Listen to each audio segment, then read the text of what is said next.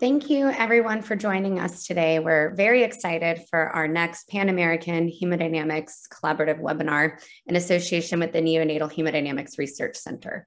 Before we get started, we have some very exciting news about NHRC.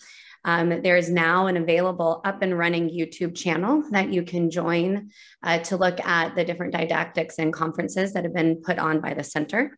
There is also an exciting opportunity to join the Neonatal Hemodynamics Research Center. We are now opening this up to different centers that do neonatal hemodynamics around the world.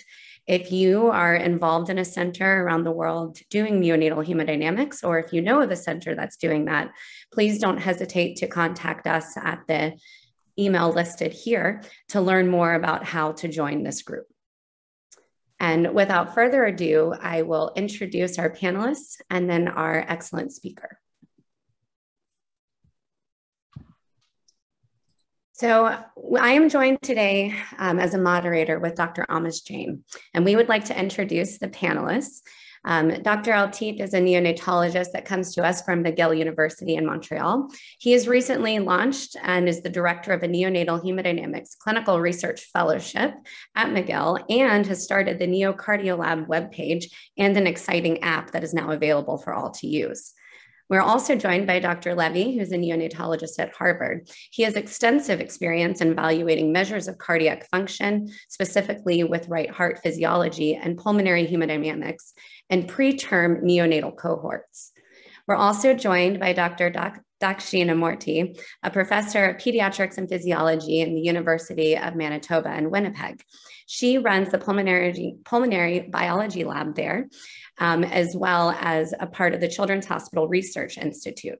Her research interests are expansive in the physiology of newborn pulmonary circulation. As you can tell, we've created an excellent group of people to complement our speaker. Our speaker comes to us from UT Southwestern. Dr. Goss is a pulmonary and critical care physician. She has done extensive research in both preclinical models as well as clinical studies of the long-term cardiopulmonary effects of premature birth. Please help us welcome her for her presentation on pulmonary vascular disease in young adults born preterm. Thank you. Great. Thank you so much for the invitation. It's really a privilege and a pleasure to join you guys today and share some of our work in young adults who were born preterm. So I became interested in this topic more than a decade ago. I was a medical student and then a resident in internal medicine and pediatrics combined. And I remember asking staff members, it really didn't matter if they were new faculty or more seasoned, experienced faculty, what happens to these babies when they grow up? I really was intrigued by the extremes of physiology that we were seeing in the NICU. And strikingly, the answer was usually the same, regardless of who I asked. The response was always, well, we think they do okay, but honestly, we really just don't know yet. And why is that? Why did they not know yet? And why are we still struggling to identify these long-term risks? Well, you guys know the answer to this. This is the result of dramatic changes in modern neonatal care. And with such improved survival, we now have more potential for long-term morbidity than what we've seen previously. And this really has resulted in large part from interventions that have resulted in a decline in the age of fetal viability. Initially around 32 weeks in the 70s and 80s and so forth, now down to as low as 22 to 23 weeks in larger academic medical centers. And I think that this is really remarkable, but in addition to these advancements in the NICU, it has led to an entire generation of new survivors of extreme prematurity who are now making it out of the NICU, not just surviving their NICU days, but in many cases surviving and thriving in early childhood through early adulthood. And this generation that's coming is certainly at increased risk for a number of comorbidities long-term that we're just now beginning to see the long-term effects of. we have known for a long time that respiratory outcomes could be a problem in these individuals. That was really obvious because of how much pulmonary morbidity we see early on, particularly with bronchopulmonary dysplasia. So for many, many years, people have focused on respiratory outcomes in addition to neurocognitive and so forth as one of the key places for research in outside of the NICU, so adolescents and adults born preterm. And this is fairly well characterized at this point. We know that these babies, as they age into adolescence and adulthood, tend to have lung function evidence of lower FEV1 and FEF 2575. So these are pulmonary function metrics that designate increased obstructive lung disease or airflow obstruction, such as what we would see in asthma or COPD. They tend to have more respiratory symptoms, although I will point out you really have to drill down to get that symptomatology, because if you ask them a basic, how you doing, they'll say, I feel fine. And it's really because this is how they've always been. You really have to ask some specifics to get the details that they really have more symptoms than a term-born peer. They tend to have more airflow obstruction, more bronchial hyperreactivity, and as a result are much more likely to be diagnosed with asthma, prescribed asthma medications, although it's not at all a classic eosinophilic asthma, and really probably merits its own diagnostic criteria and so forth as we begin to understand what this looks like long-term. Interestingly, across these studies, we're seeing reduced diffusion capacity, and that's irrespective of whether or not you had a diagnosis of BPD in the NICU, as well as reduced exercise tolerance in the prior studies. But until recently, and by recently, I really mean over the course of the last decade, we've had a substantial lack of data regarding pulmonary vascular outcomes, both short and long-term. So as I started to look at this about a decade ago now, we sort of approached the idea of late pulmonary vascular disease after preterm birth in sort of the same paradigms or sort of setup that what we see in alveolar disease and COPD and so forth.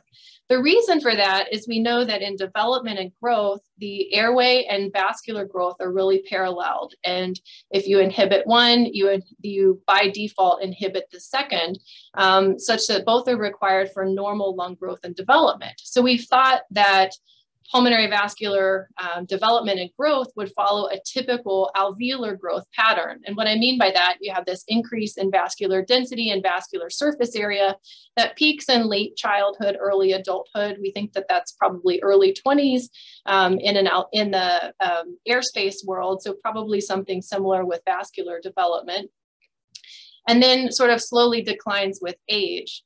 However, in certain circumstances where you have a disruption in vascular development, so this may be our preterm infants, those especially with particular genetic conditions, environmental or epigenetic exposures, they may have a decrease in their total vascular density and vascular surface area that sort of becomes more apparent with time and may lead to an increased risk for overt pulmonary vascular disease as an adult.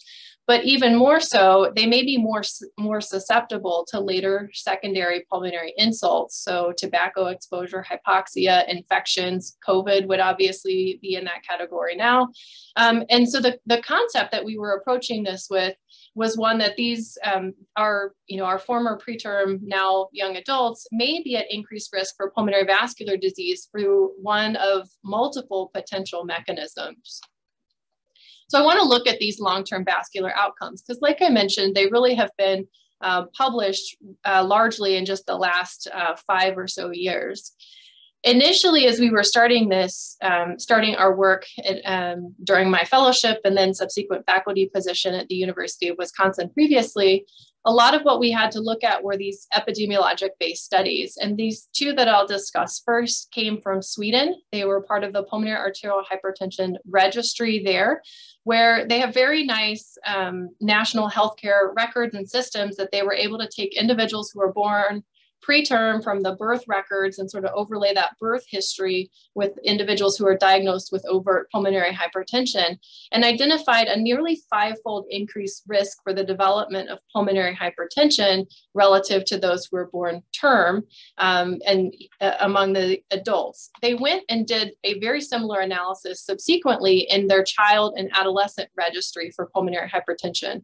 And here, the odds ratio for disease is even higher, more than 8-fold increase. And I think that that is truly a reflection of increased survival and increased prematurity rates, that we're seeing that greater incidence in younger populations and that greater risk. I think that as our current individuals continue to age, that increased risk will sort of bleed into those adult years as well. So let's talk about sort of a couple of different studies across the years and across the years outside of the NICU. And this first one comes from Dr. Levy, where he invited 80 preterm infants and 100 matched term-born control infants to come in for echo screening at a year. Using non-invasive metrics, identified that pulmonary artery acceleration time here was lower in both the group of preterm infants with BPD and in those without BPD here. And so pulmonary artery acceleration time is a metric that's been associated with pulmonary vascular disease and the presence of pulmonary hypertension. And so you see here a non-invasive way to assess these individuals, these babies at a year, that even those who are born preterm without BPD tend to have some degree of underlying pulmonary vascular disease. Interestingly, this correlates fairly closely with their gestational age. So this concept that it may not just be about the bronchopulmonary dysplasia and a developmental injury pattern, but also the growth and development of the pulmonary vasculature itself may be interrupted and lead to that impairment or reduction in pulmonary artery acceleration time. So that's what these, early evidence outside the NICU at a year that they have some degree of pulmonary vascular disease. What about if we march forward a decade? The next study is at age 11 to 14-year-olds.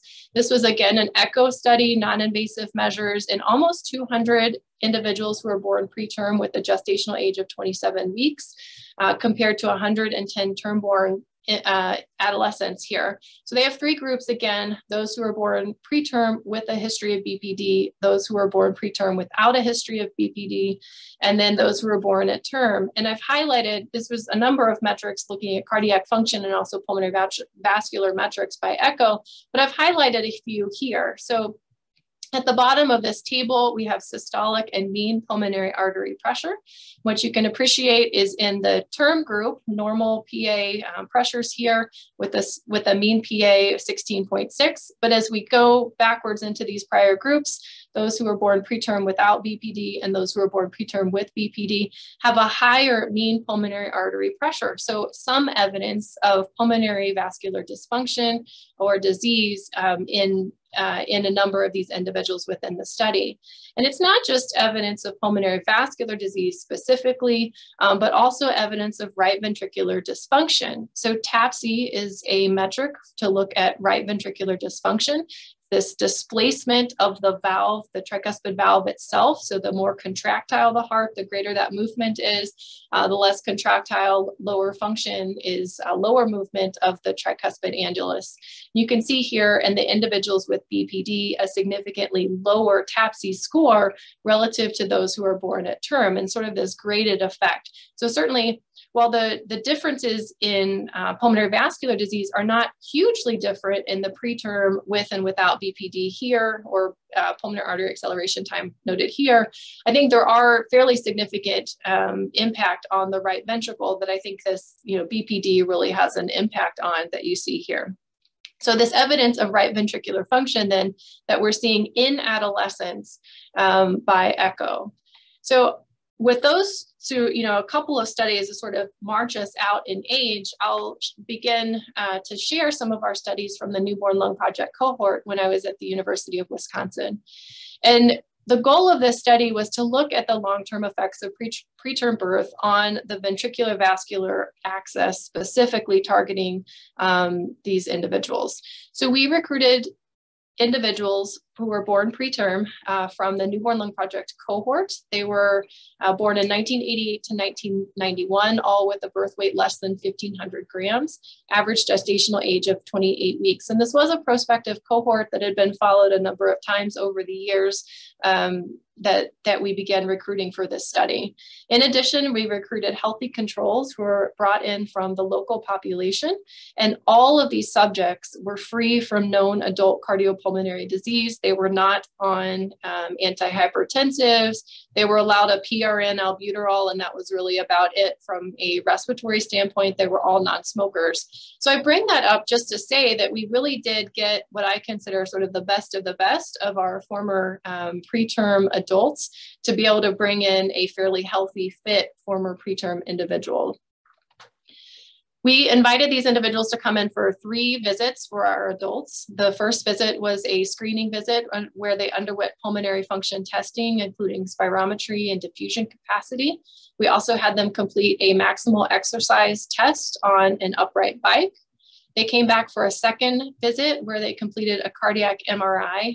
There were some metrics done with exercise during that scan. So there are that's the stepping device that we used here. And then last was a right heart cath, including exercise at 70% of their maximal exercise capacity and power that was determined by their visit 1 VO2 max. So pretty intensive study. So what did we find? First of all, a striking number of these individuals did actually have pulmonary hypertension. So these were on average 28 weeks again, and they're now 27 years of age. And we have evidence of underlying pulmonary vascular disease in roughly half. So mean pulmonary artery pressure is shown here, our preterm individuals in red, and roughly half of them have a mean pulmonary artery pressure above 20. Obviously, it's a small sample size, but I do think that this is highly relevant for our adults who are born preterm. None of them had clinical overt symptoms, signs of heart failure, or where you would have suspected underlying pulmonary vascular disease or pulmonary hypertension. And you may look at this and think, well, that's not a very big increase. Even in the echo study that I showed before this, you may look at it and think that this is not a very big increase. It may not be that big of a deal to have a mild increase in pulmonary artery pressure. And I would say unequivocally that that's false.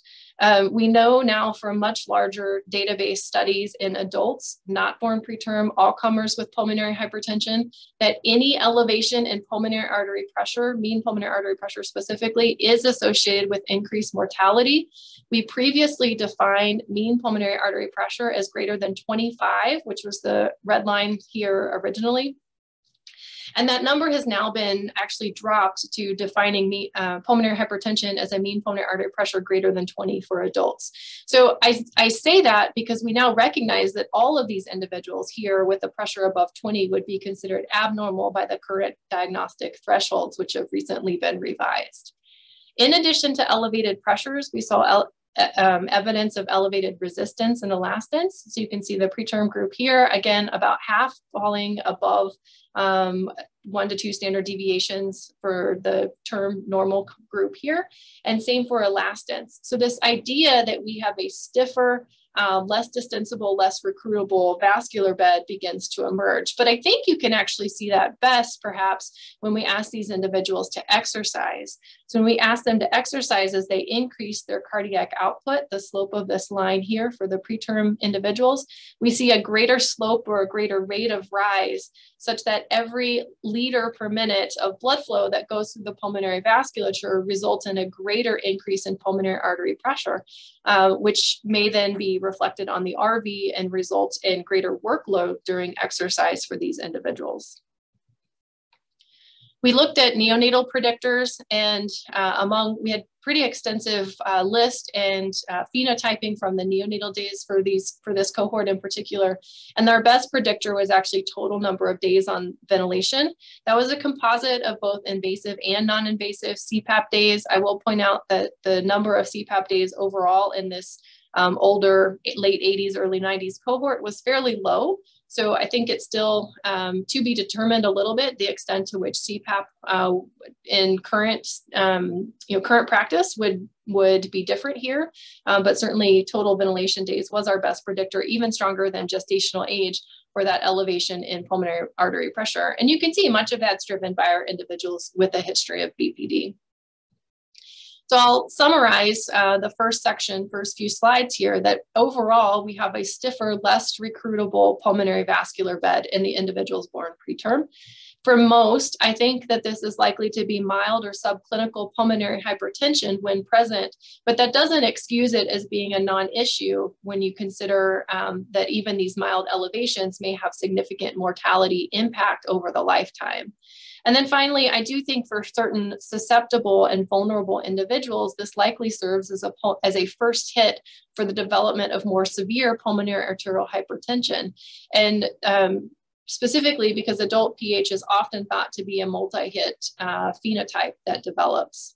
We sort of compile these studies over time and look at this. I think that they have persistent pulmonary vascular disease for the lifetime. It may be subclinical, but if you sort of consider the distribution of pulmonary artery acceleration time, with these being the term, the preterm without BPD and the preterm with BPD, you can see that there's fairly consistently, there's always a separation in these lines. I think, we don't have any sort of longitudinal data, but I think if we use a little bit of imagination here until we get that, I do think that this is likely to be a sort of persistent phenotype that we should be looking at and tracking over time. And we see that in pulmonary artery pressure as well. So I want to back up a minute to this exercise phenotype, because I mentioned it in a couple slides ago, but one of the most striking findings as we asked these individuals to exercise during the right heart cath was really this inability to augment stroke volume during exercise in our preterm group. So we see here in red, our preterm individuals do have a blunted stroke volume, a blunted cardiac index response. The heart rate response is normal and preserved, but the stroke volume index response is very flat, whereas our term controls have a nice increase in their stroke volume. And so in looking at this, I think we all expected as we were going into this study that we would see some degree of pulmonary vascular disease. Why else would we ask these individuals to come in for an invasive cath-based study?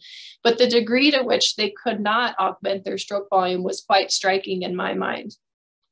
And turns out we were not just seeing that in the adults who were in this study, but we had a parallel study in adolescents born preterm. They were early 2000s with a gestational age of 28 weeks, current age of 13 years.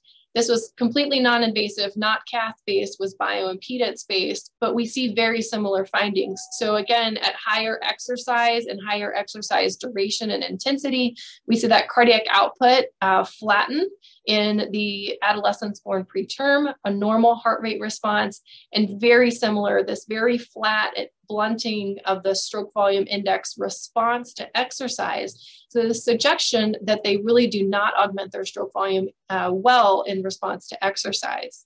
And around the same time, Adam Lewandowski at Oxford published fairly similar results, again, in a group of adults, but this time by echo, looking at stress echo.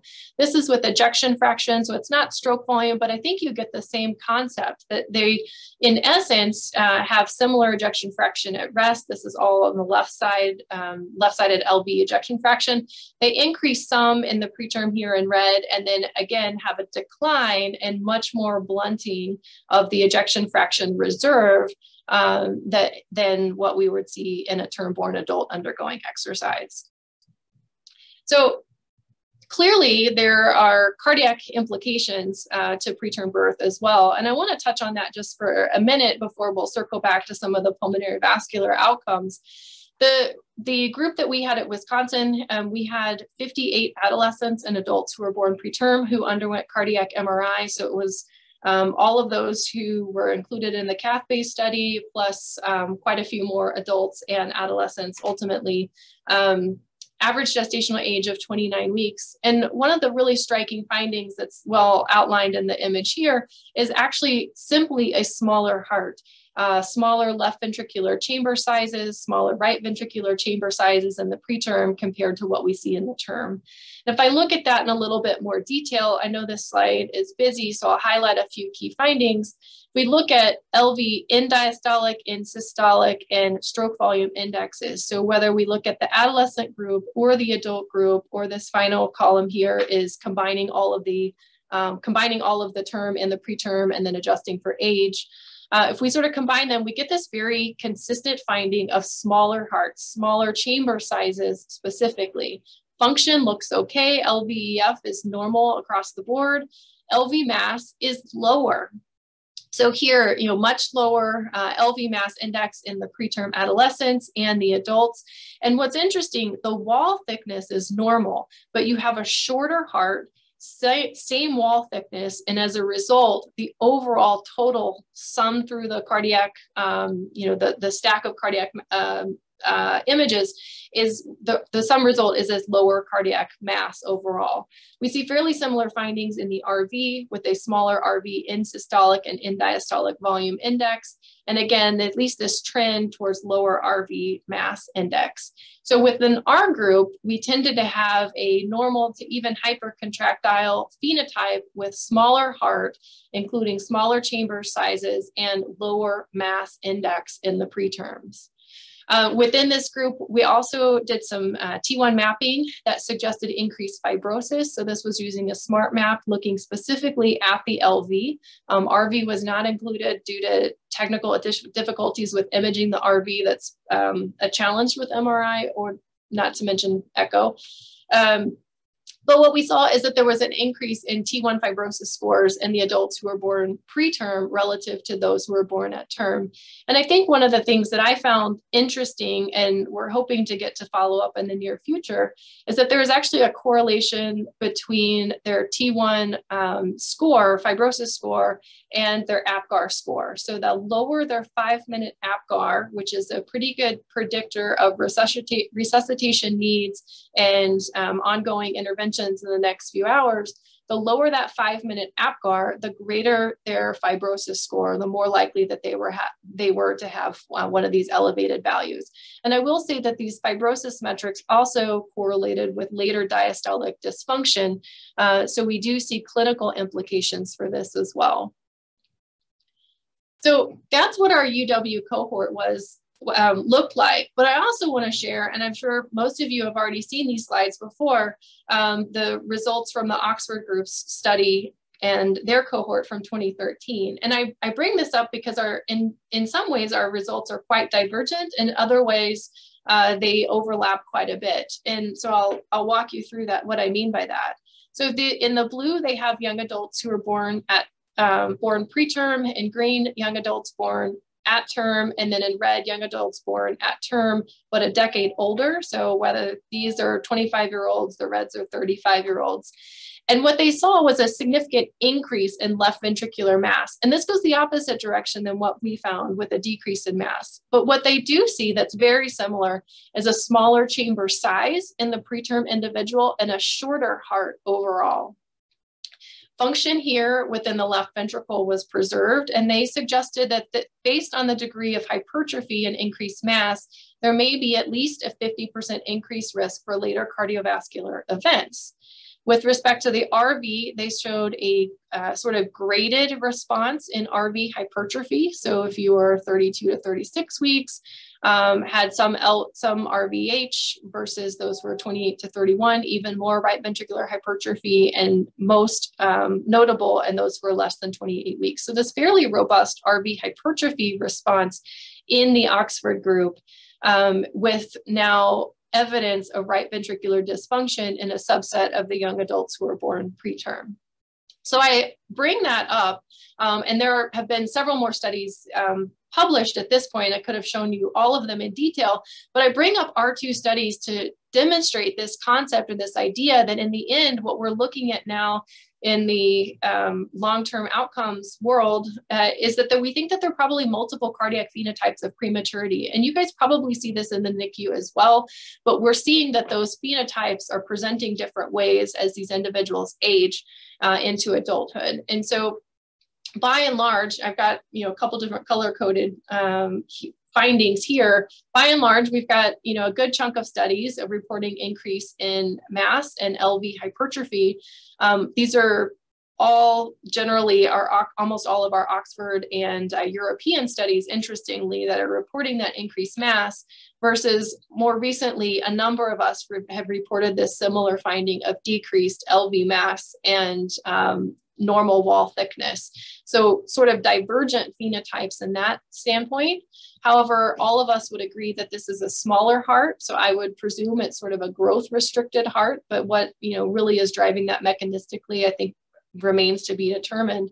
Overall, LV function seems to be preserved, although we do see evidence of RV dysfunction in several of these studies. So depressed RV ejection fraction, depressed RV ejection fraction in a number. And so where, I think the common findings are where there are issues, they're more likely to be on the RV side of things, making our pulmonary vascular disease really important.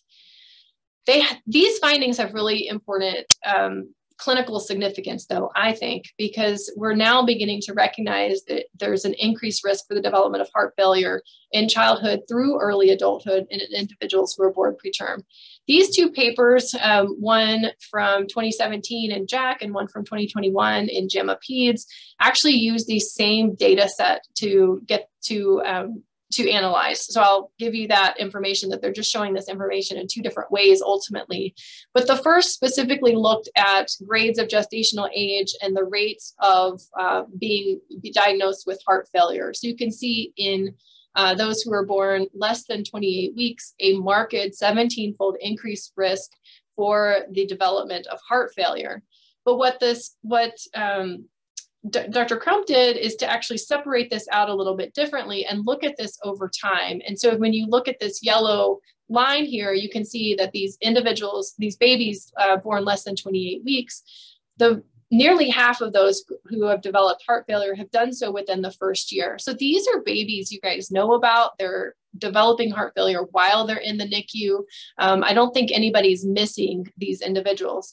There's sort of a honeymoon period where things look okay. We don't have very many additionally developing heart failure. And then these lines start to uptrend and potentially separate even more by the mid-20s and early 30s, which is quite early for a diagnosis of heart failure in adults. So I think that we'll continue to see these lines separate and an increased rate of heart failure diagnoses potential in these individuals as they age, but obviously something that we need to continue to look at. So summary number 2, like I mentioned, a consistently smaller heart. The contractile function varies, but generally the RV will be more impacted than the LV. We have seen evidence of diastolic dysfunction, both in the RV and the LV, as well as evidence of LV fibrosis. And, I think we could debate what's driving that hypertrophy in some of our studies versus not others. I've raised the question of whether this is somewhat akin to an old and new BPD, because to some extent, the dividing lines that we've seen of who's reporting hypertrophy and who's not sort of mirror the times that we've seen the changes in an old to new BPD phenotype. And so it may be something in clinical practice that's driving these different sort of divergent cardiac responses. Alternatively, it may be in part due to gestational age and the age at which we get terminal cardiac myocyte accrual, essentially, and the point at which around 32 weeks we switch from a more hyperplastic growth pattern in the heart to a more hypertrophic growth pattern in the heart. So there are multiple potential contributors here. So because we knew from this prior data that the RV tended to be more impacted, we had evidence of early pulmonary vascular disease. We wanted to know what we could do to impact that. Part of that came from our study that was a follow-up study of ventricular vascular coupling in our adults who underwent heart cath. So what that means with this coupling assessment is normally if the afterload increases, the ventricular contractility should also increase to sort of match that increased afterload that it's seeing. And so therefore, if you have a decrease in coupling, the RV is no longer increasing its contractility appropriately. So here we had two different metrics to look at this. The first was a volume only measure by MRI. So you see here, our preterms in red had lower coupling relative to terms. And then a pressure only metric here, this was during the right heart catheterization. Again, similar findings where we have evidence of reduced ventricular vascular coupling. So we had the good fortune to pair with a fantastic imaging group at the University of Wisconsin who had been using 4D flow and did a lot of 4D flow in our preterm cohort there. They have lots of different ways to look at this, but can look at the flow patterns, these sort of filling patterns. And one of the things that they had noticed was a fairly helical, orderly flow in a term-born individual versus a more disorganized and less energy efficient appearing flow pattern in a preterm individual. So they went on to quantify these and could indeed demonstrate that there was evidence of diastolic dysfunction. I won't go into all of the details here, but I wanted to highlight this because specifically we wanted to use this technique to look at 4D flow patterns within the heart in response to pulmonary vasodilator therapy and RV afterload reduction with sildenafil. So we recruited 9 preterm individuals, no controls in this study, to undergo sildenafil and cardiac MRI with 4D flow before and after their dose of sildenafil.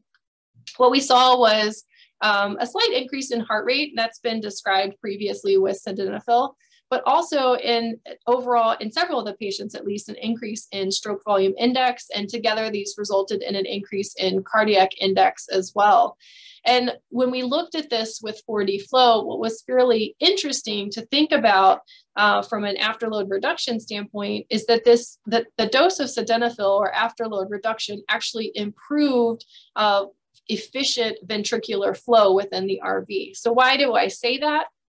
What they have done here, these are pre-sildenafil images on top, is to look at flow as it enters and then exits the right ventricle and through the pulmonary vasculature, the main PA here.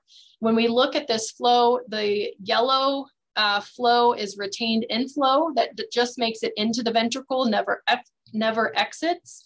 The blue starts a cardiac cycle in the ventricle and then exits.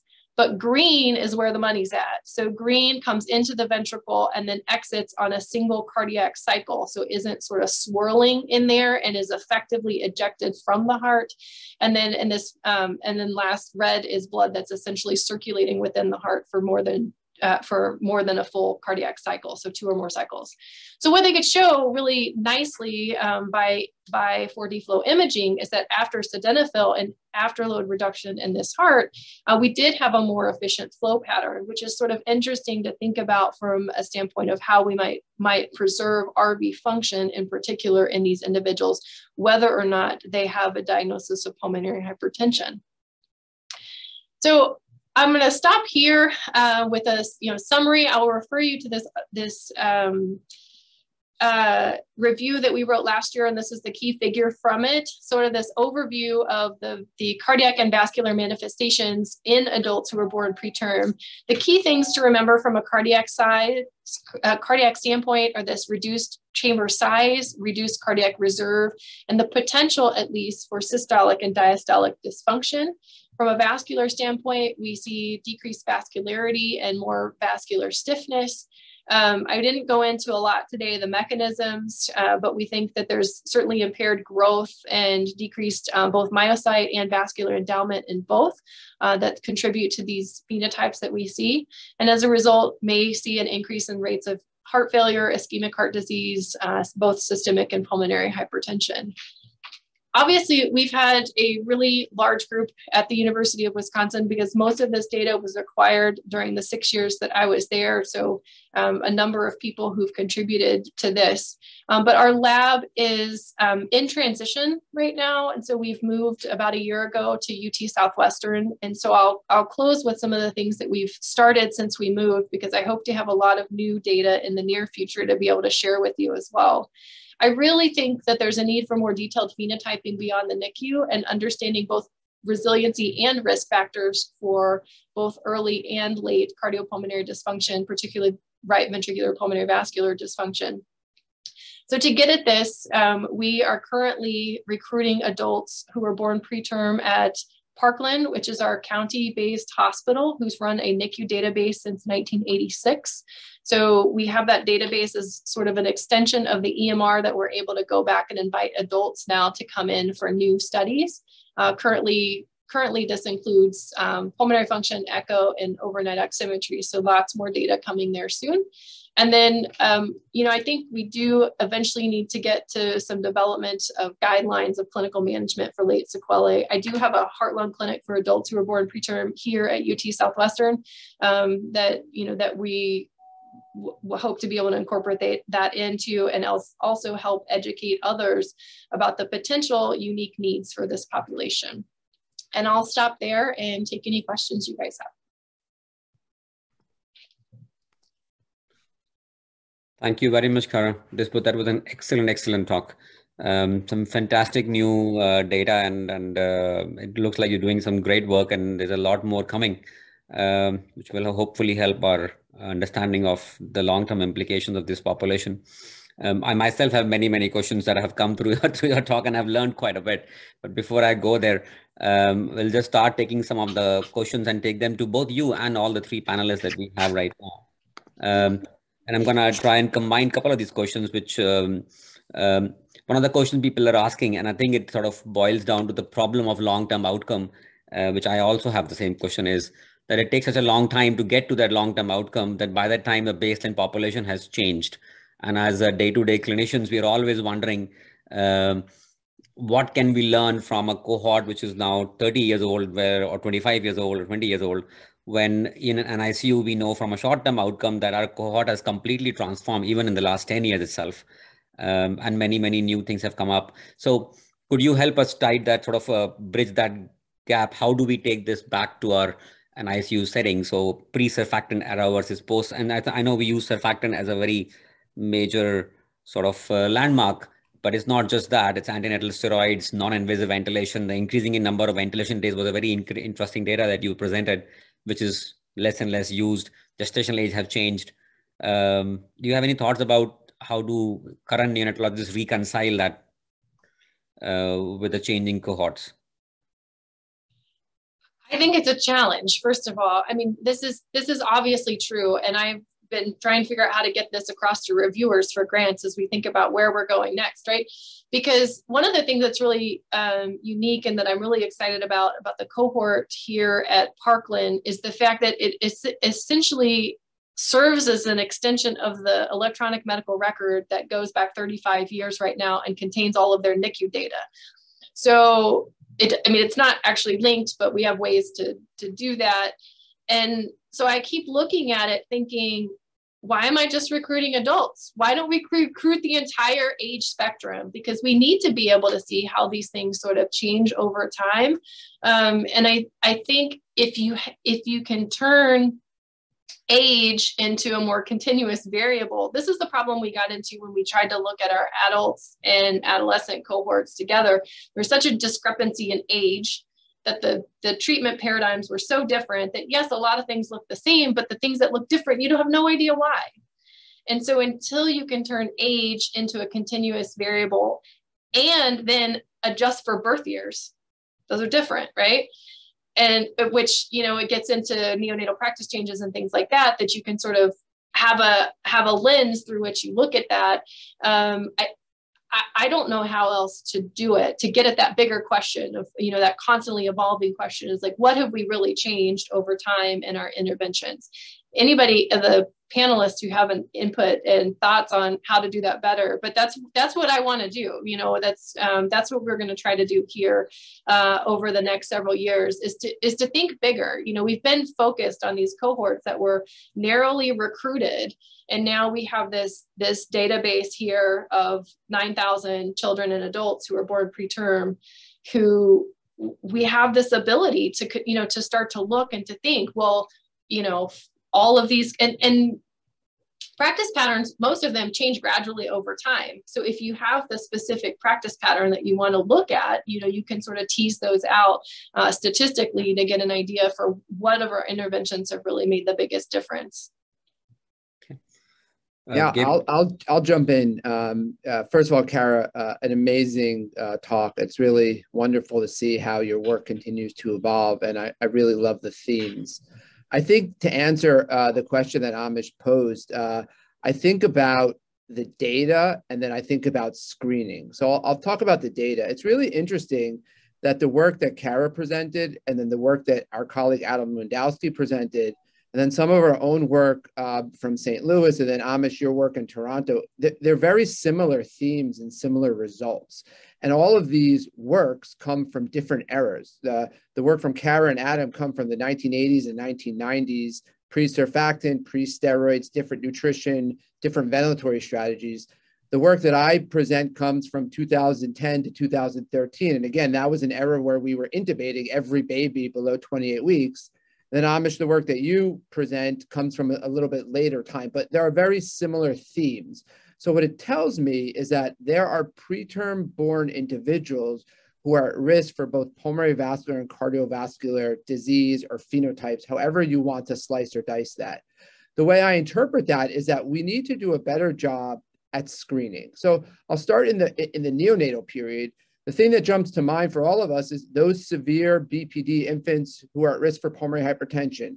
For the most part, people screen for them around 36 weeks, but there are babies who are not having significant lung disease, but may be born less than 28 weeks, maybe IUGR, SGA, oligo, may have other risk factors that we should be thinking about screening for pulmonary vascular disease before 36 weeks. So that's one example where the work has translated across the eras. And then finally, Kara alluded to this, but she's too modest, but didn't go into much depth. In that paper that she recently wrote with Adam and Patrick, they outlined what you should do for a 20-year-old who was born preterm and how you should approach them in these adult cardiovascular clinics. So it really goes back to screening and thinking about if you were born preterm, you are at risk for potential pulmonary vascular disease. While it may be subclinical, any type of infection, I won't mention the disease that we're all dealing with now, but could unmask a clinical phenotype. So that's the take-home point, where you take the data across eras and then you translate it into different screening protocols and practices. Gabriel, you had some thoughts. Yeah, I fully agree with what Dr. Levy just mentioned. First of all, I want to thank Dr. Goss for her outstanding presentation and for being such an advocate for our preemie graduates that end up into the adult clinics. I think the message needs to be translated even more so with strong voices like yours towards adult colleagues throughout the world, because we have generations of premature infants that are now in the adult world, and often prematurity is not even looked at as one of the risk factors in many clinics. So it should almost become a standard of being part of your checklist of knowing what was the gestation at which you were born, especially if you have added on risk factors like family history, smoking, COPD, other types of lung disease or heart disease. So really thank you for the work you're doing, because I think you are changing the face of our population of babies that are growing into these adolescent and adult clinics.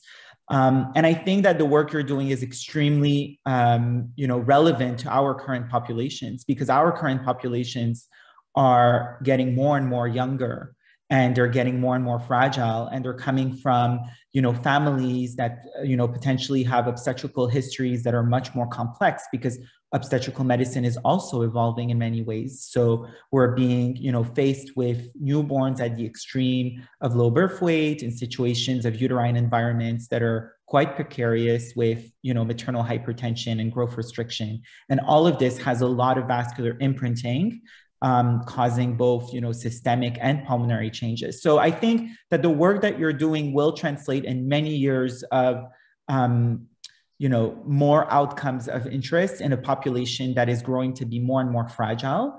And in a way, these babies are going to come to adult clinics, and probably they're going to have even further worsened pulmonary vascular disease, because they had, more long-lasting shunts, maybe they had more lung injury, maybe they're more fragile in their, repair mechanisms for both the heart, the lungs. And this is, circumscribed in a reality where obesity is climbing, where, habits about cardiovascular health are changing. And obviously this also impacts our premature babies that are currently in our unit. So I think what you're doing is feeding what we're doing in our unit, and hopefully will outline elements that we need to target to prevent those phenotypes. So, you are presenting a lot about, some of the myocardial fibrosis. So one of my questions that came up is, how can we prevent this myocardial fibrosis from happening? Is there stem cell therapies like what Dr. Thibault is doing to modulate the inflammation that we could potentially prevent both part of the BPD and pulmonary vascular disease, as well as the myocardial changes? And I think this is work that you're doing that will feed into the NICU to help us prevent having all these adult clinics filled with patients in heart failure and filled with patients with pulmonary hypertension that is extremely significant at a young age. You mentioned it, being 30, being 25, and having already signs of, depressed RV performance or LV performance is very significant. I worked with the team of Dr. Nui on the HAPPY study that you mentioned, and we could already see some patients with, frank diastolic or systolic dysfunction on both the LV and RV side.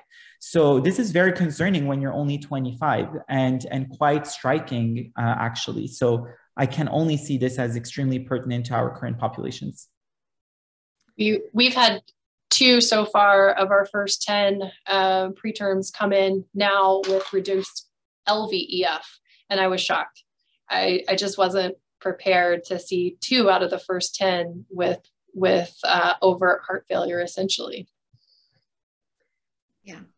So kind of the theme that seems to be going around in this conversation is really the homogenization of the prematurity in adult studies. And then really, how do we better integrate the complexity of that when we do these studies? And you mentioned, Dr. Goss, looking at a continuous timeline from the neonatal period all the way to adulthood. And I think this is a great opportunity with some members that are part of the Neonatal Research Center.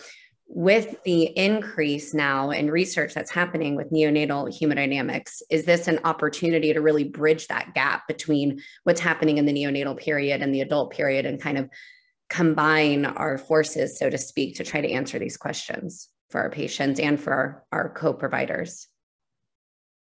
Yeah. Sorry, Shamla, you have a comment. First off, fantastic presentation. The data is amazing, and the way you integrated everything is also really, really outstanding. Thank you for that very much.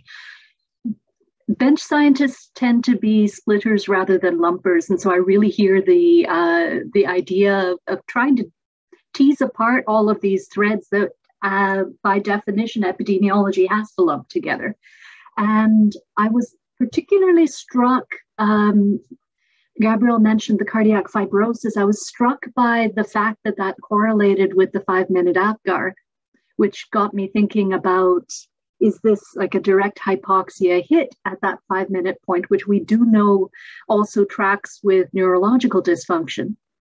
Or are we talking about the 5-minute APGAR as a proxy for general illness score? And actually what we're revealing is that myocardial dysfunction, myocardial dysregulation actually tracks with all of the interventions that we do in order to keep the sicker babies alive. And I'm thinking about as overt as the cardiac meds that we're using for inotropy, and perhaps as unovert as nutrition, context of IUGR, other acquired endothelial dysfunction, and more specifically, one thing that might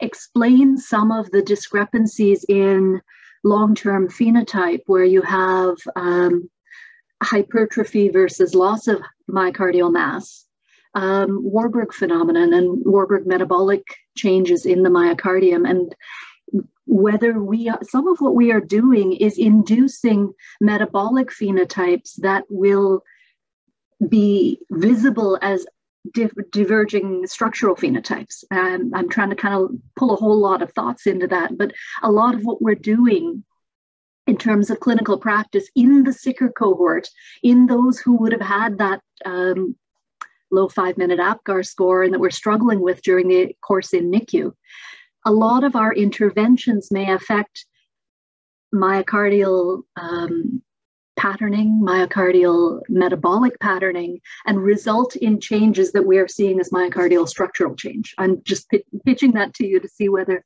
I don't know that we have a way to investigate this in. I agree with all of that. So the 5-minute APGAR actually correlated stronger than the 1 minute.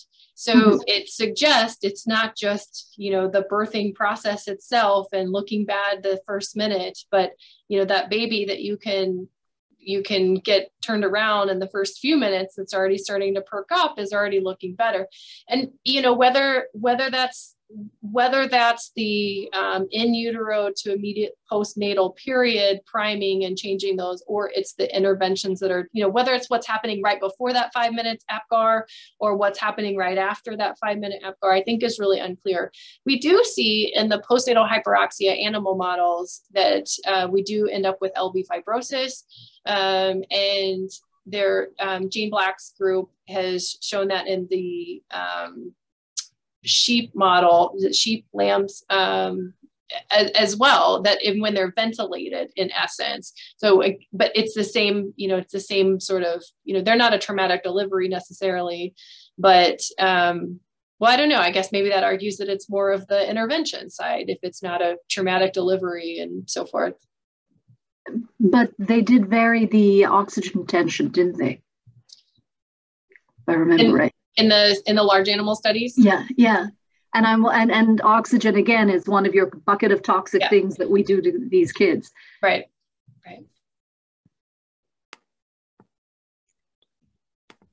The question as to whether we can tease apart also chicken and egg here. You had some fantastic data showing the sort of loss of distensibility of the pulmonary circuit and the effect of prematurity, regardless of BPD, on the loss of distensibility in the pulmonary circuit. Is that driving the myocardial dysfunction, or is there a primary hit to the myocardium separate from the primary hit to the pulmonary vasculature? And the relevance of that to treatment would dropping the pulmonary vascular resistance with, say, sildenafil, plucking a drug out of the air, would that improve the myocardial dysfunction, or are these two separate hits? So I think they're two independent things, and there's a lot of overlap, obviously, the same sort of toxins and stimulants and things that may drive both of them, but it's unquestionably, in my mind, is an independent cardiac insult as well. It's not just a heart that's responding to the, to the afterload and the pressure changes. The heart is taking a hit here too. And I say that in large part because, when I would see, so I do pulmonary hypertension, RV failure clinically, and when I see these mild pulmonary pressures in a patient diagnosed with pulmonary hypertension in adulthood that started in adulthood, their RV's fine. They're all RVs unequivocally fine. So the fact that we see them with this degree of any degree of RV dysfunction, I think is striking. And certainly I think there's a unique insult. So the sildenafil is really interesting. You mentioned all the metabolic changes and so forth. And sildenafil actually has direct cardiac metabolic effects, inotropic effects, lusotropic effects, metabolic effects. So it's an interesting drug. We chose it for our study for lots of reasons. It's easy to give, for one, but it's not straightforward. It's a little bit messy because it does have these sort of off target. You're not just reducing afterload with sildenafil. So it may have direct cardiac effects that we don't really pay a whole lot of attention to when you're using it in the NICU. Yeah, so in an essence of time, we're coming to a close of our webinar. I wanted to thank everybody for coming and end with a couple of comments and questions brought together from the audience, which is, as we continue to embark on this very interesting research on what happens to our babies when they become adults, we already have families that treat these babies as fragile, and they worry about exercise endurance. And, we talked to Dr. Levy, who mentioned maybe earlier screening, earlier mitigation. Just some thoughts for the group and thoughts for the panelists as we go forward is, how do we do this research? When should we start looking at these kids? How do we counsel families and then really bring this to the pediatricians as well, so that they start looking at these things? And maybe there's a missing time period there where we're looking at a lot of this in neonatology, and now the adults are seeing it in the adult world, but really what's happening in our pediatric clinics, and how do we help families with that? I don't know if anyone has any closing thoughts before we end. Maybe I'll just add one more thing, Lauren, where how do you convince grant agencies to give you money to study this in a bigger way? because as an independent reviewers who, including cardiologist, and the reason I ask is obviously you can tell that I've been burned by this, and we get cross sections from different parts of the world and some fantastic data and it's exciting imaging, and they all give us a snapshot at that particular thing. But as you were saying, Kara, what you need is really about a longitudinal cross section at different ages to try and tie the story together, perhaps starting at an ICU discharge in a certain cohort, to see how things are progressing, or in whichever modality is possible. But the question again becomes, as Shamla was saying, is chicken and egg thing, because there's a lot going on during an ICU. There's a lot goes on after an ICU life: exercise, obesity, hypertension, eating patterns, all of which the preterm babies are at higher risk of. And they repeatedly have been shown to have lower exercising, lower activity, higher lipid profiles are worse. And then the question becomes, how much of this, the phenotype in young adulthood, is directly linked to prematurity, and can we take it all the way back to the Apgar score, which is right in the very beginning of life? And how do you tease these different risk factors occurring at different time points to try and give you that final phenotype that you are seeing? The sample sizes that we individually have just doesn't allow us the luxury to be able to figure all this out. And I certainly, for one, is struggling to convincing our CIHR body to give us money to do this long-term type of assessments in a group of babies. And Phil has been a part of that discussion with me, and we've sort of failed 3 times now because the same questions keeps coming. How would you assess how much is an ICU, how much is post, and how many things can you get from the cohort? How do you tackle this question in your practice? I'll try and answer, then Kara will jump in, even though I failed with you, Amish. I think the answer, because I know there's a lot of people on the call from around the country and around the world. The answer is you start partnering at your local institution with your obstetricians, the neonatologists, the pulmonologists. You start locally, then you start to branch out with those multidisciplinary collaborations to local and national, international collaborations, where you're putting together an attractive grant that carries on the swim lane and takes a piece from each kind of OB, NICU, pulmonary, cardiac, all the way through adulthood, and have to have unique kind of questions asked. But I think the true answer is, when you're trying to design a study, it can't only be observational. You then have to think about the mechanism. And that's where I think Kara's strength has come in over the years with people like Adam Lewandowski, where you have to go back to the mouse models, back to the animal models. You have to have a mechanistic arm of your proposal, and then the observational, and then to round it all out, Amish, what you have done, even almost 2.0, is then the interventional. And then how can we identify approaches that can alter the phenotype? So it's really not just one grant, it's a series of grants in a 1, 3, 5, 7, and 10-year paradigm.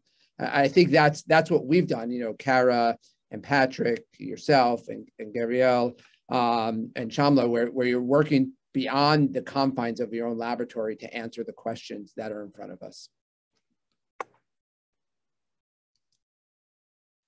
Anyone has many more thoughts? Are we going to sign off with this? I think involving families, involving patients, involving, people who live with these conditions, as major stakeholders within these grants, within advocates for, the overall population, is extremely important, because, it goes straight to the heart. And sometimes reviewers will be very impacted by the fact that you have, family-oriented or patient-oriented outcomes. Like, what are we trying to change? How much of this cardiac issue are actually impairing the life of these patients and impairing their development, or their way to perform, or their way to actually evolve in the society, and how much cost does that bring to the society, because we're not able to identify it in, a rapid way and efficient way and address it, because we don't have the knowledge to be able to address it and correct it. And I think this has a huge impact, because our population of preemies is growing, and our population of extreme preemies are even more so growing in many cohorts across the globe. And that has definitely a big impact in pediatrics and in our children. So definitely involving families and and kids and adults who are previously preemies in these projects, I think will also be part of future venues to push towards getting funds for these important research projects. I'd like to make a pitch also for very careful animal modeling. As you mentioned, trying to tease apart the mechanism for many of these things, you really do wind up going to animal models, but not every model models every disease. And so we have to be very selective about which disease we're modeling and with what animal at what stage of development and how we match that to the human longitudinal. Can I make a comment? Mm-hmm. So I'm going to come in from out left field, not on the panel. Just to make a very, very strong comment here that this is a health care crisis for the future. The data that Cara and Adam have shared with us are babies we don't worry about today. And we are generating a population of extreme risk. Obviously, there's a huge investment in helping tiny babies to survive, but I think we have to be cognizant of two things. One, our healthcare system is not designed to follow these patients to the degree of rigor during childhood that's needed. We focus on neurodevelopmental outcomes. The only children from a cardiovascular perspective who tend to get followed are the patients who are the worst.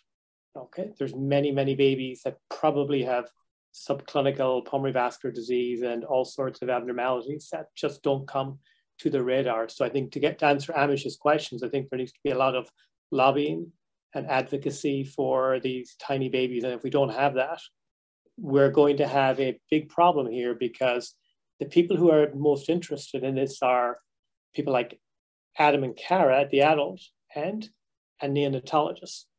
And in the middle, you've got a gap. Pediatric cardiology, as it evolved, really focuses on congenital heart disease. The longitudinal evaluation of these children from a heart-lung perspective, there's not a huge, consistent investment in that. And I think that's really, really important. So I feel strongly about this. It's people like on this call that are going to solve the problem. So coming together. Awesome. Go on, Lauren, you can sign us off. Well, thank you so much for joining us, and just a reminder to email the Neonatal Hemodynamics Research Center if you have a group or an interest and want to hear more about what we're doing. And thank you to the panelists for coming and sharing your expertise. And thank you so much, Dr. Goss, for your presentation and your incredible work that you've been doing to help our tiny babies. Thank you. Thank you. Bye-bye, everyone. Thanks for joining. Thank you for the great webinar. It was really a great discussion. And